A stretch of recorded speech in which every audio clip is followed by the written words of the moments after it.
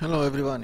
Today I will show you what are the research work we have done. We are supposed to present it in ICM HIS.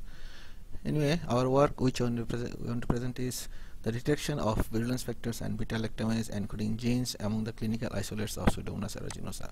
Researchers, and I am this is the me, Nazmul MHM. So I am from Pardana University, Center of Research Excellence, Graduate School of Medicine, Pardana University. It's in Sardang, Malaysia. Today, we'll go through details about this paper.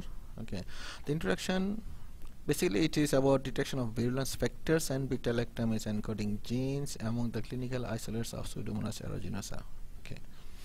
So introduction: infectious diseases caused by Pseudomonas aeruginosa are problematic to treat due to the resistance development and produce multiple virulence factors. So basically we know that Pseudomonas aeruginosa got many virulence factors that can help them to be multi-drug resistant. In the hospital, commonly caused nosocomial infection, particularly in immunosuppressed burns and cystic fibrosis patients, are due to Pseudomonas aeruginosa.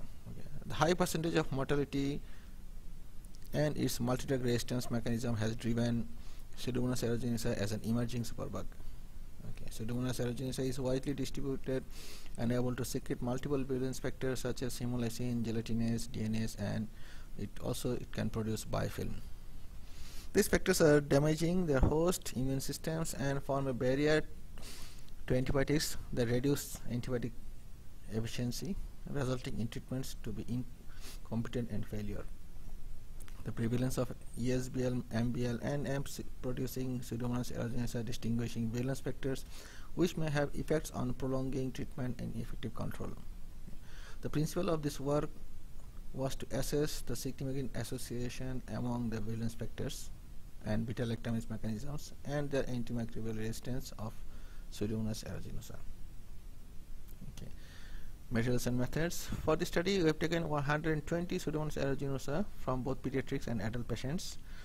We have got the sample from 6 various types of clinical samples like blood, wounds, respiratory secretions, stools, urine, and sputum.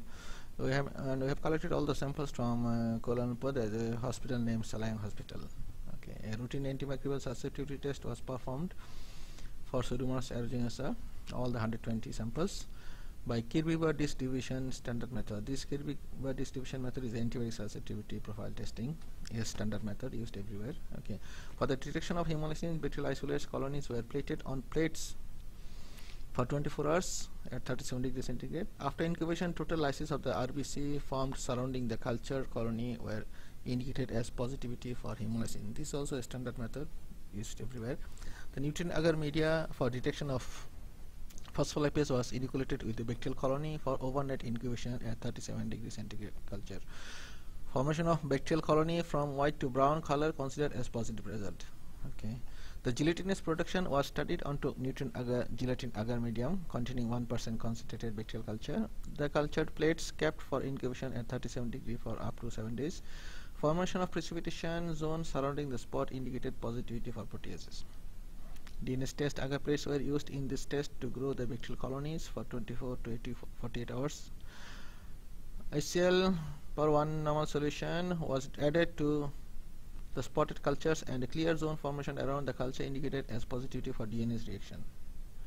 Tube method is commonly used for biofilm detection. In our study, 5 bacterial colonies were inoculated to 5 ml of BHA broth in glass tubes and kept for incubation at 37 degrees for nearly 1 day.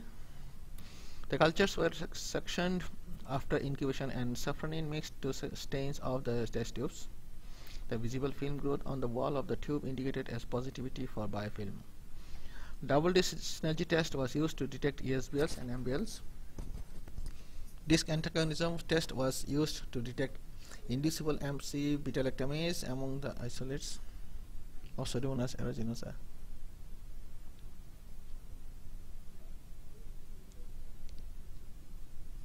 This is the result section. You can see the results. We have taken the age group. This is the age group of the patients, and this is the gender, male and female. We divided into male and female category, and source of clinical isolates like as we said before, stools, wounds, respiratory section, urine, sputum, and blood.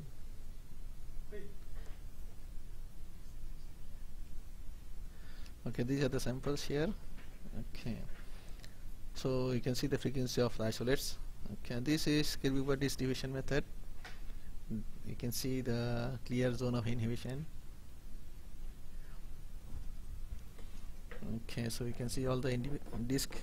Okay, and this is the result we see after the antibiotic susceptibility testing. You can see this from here, analysis of antibiotic susceptibility test. Okay, and we saw this table. You can see multi-drug resistance, the number of antibiotics is here, and types of antibiotics, these are the antibiotics used, and number of multi-drug resistance isolates.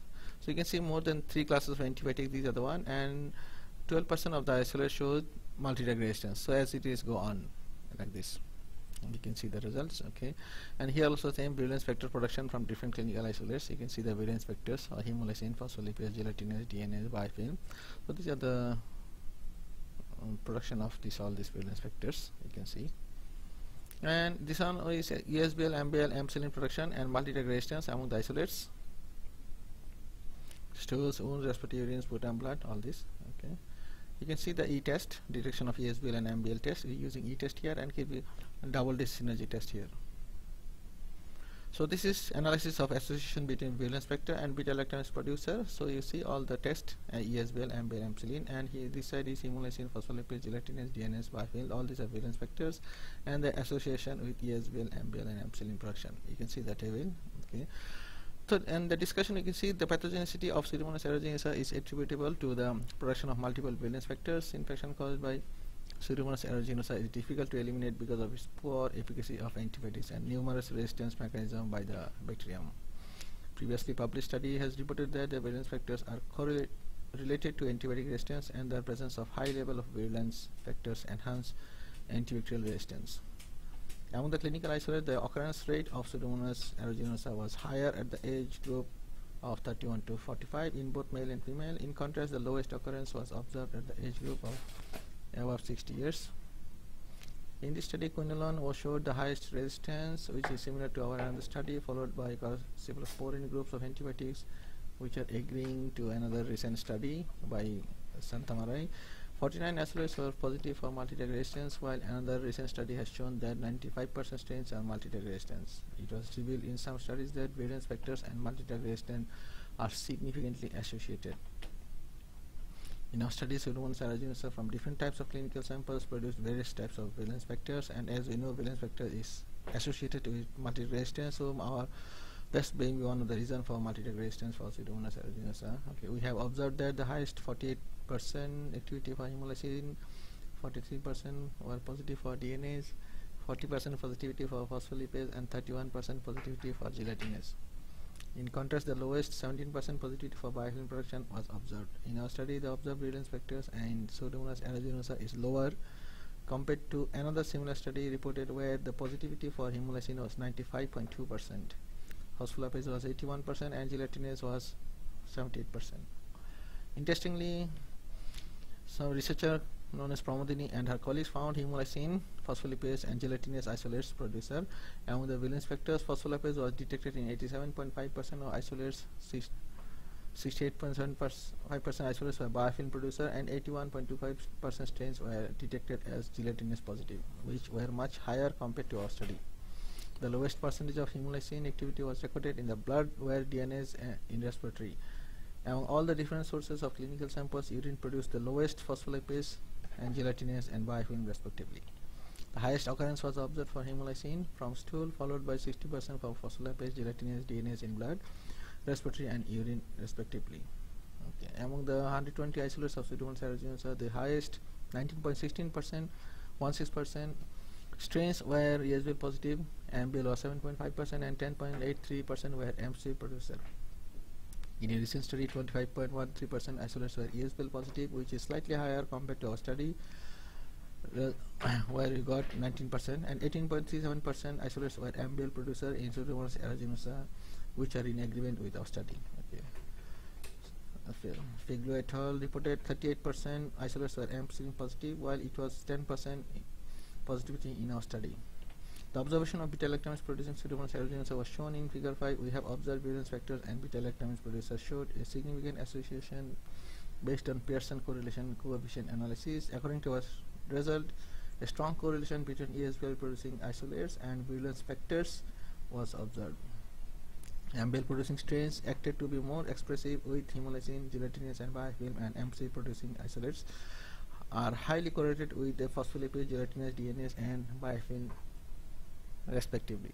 Standard significance difference was measured by the p value less than 0.05. No significance was observed among ESBL producing a strain with gelatinous and biofilm factors, MBL producing isolates with phospholipids and DNase respectively, and MC strains with hemolysins. You can see in the table 3, effective correlation is present among the secretion of virulence factors and beta lactamase producing Pseudomonas aeruginosa. We could be established that antimicrobial sensitivity of Pseudomonas aeruginosa depends on the microbial biological correlation among virulence factors and source of isolation. So in conclusion, you can say the study highlights the effect of the correlation between the source of infection and virulence factors must be periodically monitored to understand possible mechanisms. The information and the recommendation of this study will improve to control these infections, development of alternative therapy and therapeutic success in the community.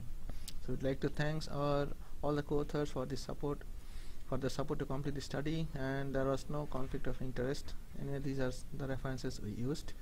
So with this, we'd like to thank you for listening to my presentation. Okay, thank you. Have a good day.